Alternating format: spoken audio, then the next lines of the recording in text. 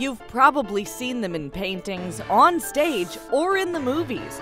Big, curly, powdered wigs worn by all the fanciest people in Europe.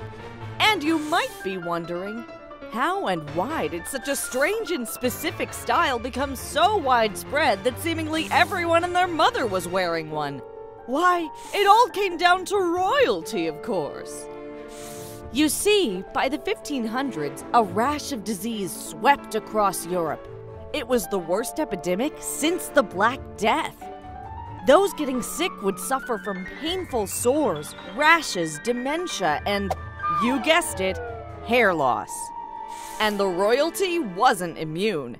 Queen Elizabeth in England suffered and famously wore a curly red wig to cover up her patchy hair loss.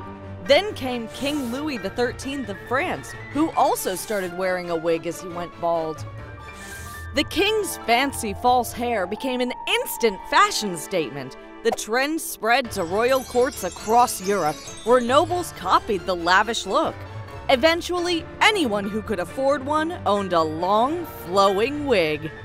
At the time, long, loose locks were all the rage, so anyone losing their hair was risking public ridicule. But a big, fancy hairpiece was a clever way to cover up a problem while looking stylish in the process. Called periwigs, these hairpieces were powdered with starch and scented with orange or lavender. The powder gave the wig its classic off-white look, but they could be tinted lots of other colors too. There were a couple problems. For starters, periwigs weren't exactly cheap.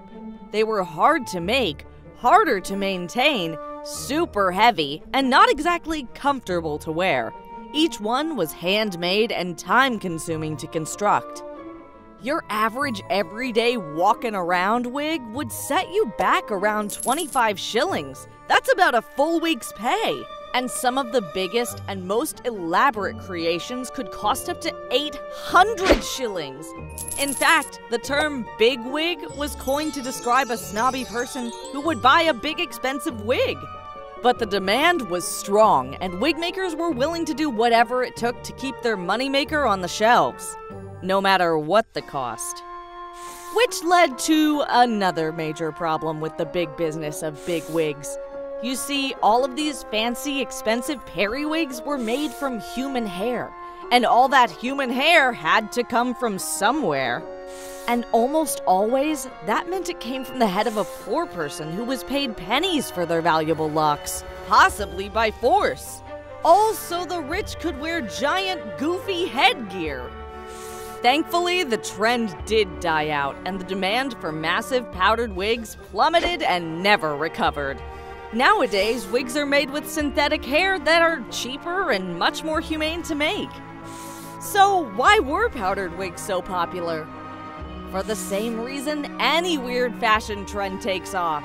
People love to look cool, and what's cool is always changing.